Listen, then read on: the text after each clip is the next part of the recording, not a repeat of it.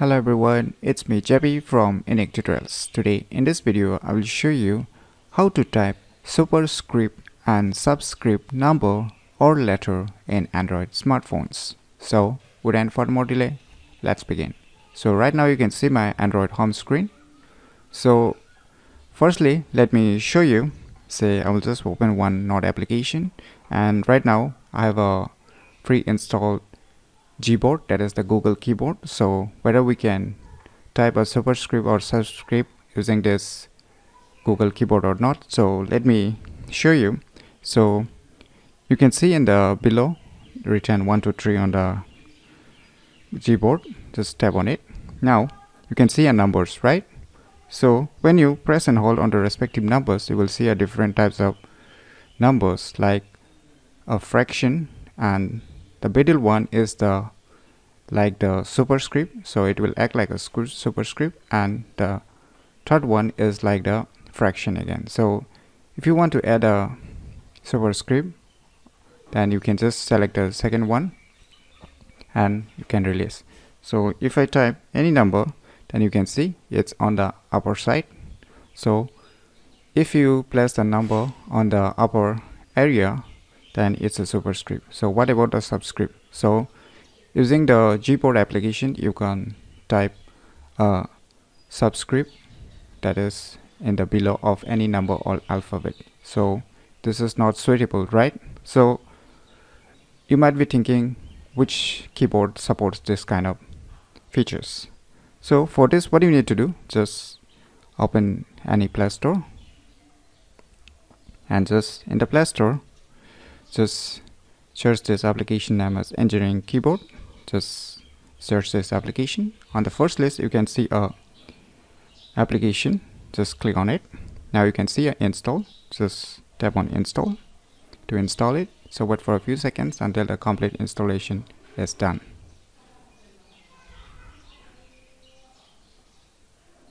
So the Engineering Keyboard application has been successfully installed.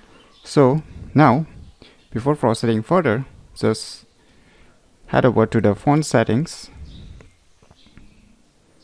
and just go to the system, and you can see now the language and input, right? Just click on it.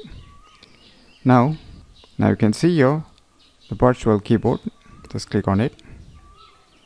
Now you can see here a managed keyboard. Just click on it. Now you need to turn on this engineering keyboard. Just turn it on. Click OK. Click OK. So it's being turned on. Now let's move back to the Notes application. So let me delete it. Right now the Google Gboard is a default keyboard, right? So to enable it, you can see on the right bottom below a keyboard like small icon. Just tap on it. Now you can select the engineering keyboard. Now your engineering keyboard is enabled. Now you can see in the bottom line marked with the red colors, you can see below. So you can see the third icon, that is from the left, and you can see a N by N. So just click on it. Now here you will get a tons of options to type the superscript and subscript number or letter in your Android smartphone. So if you select the N one, that means this N will not indicate any number or will not get typed while you are typing. Just the superscript numbers will get typed. So what about the subscripts, right? So you might be thinking how I will write the subscripts. So for this, you can see on the below line there's written a subscript. So you can see here a subscript, and to add a number, you can just add a number just by going back. You can just put a letter and go back to the third option and just type your respective numbers.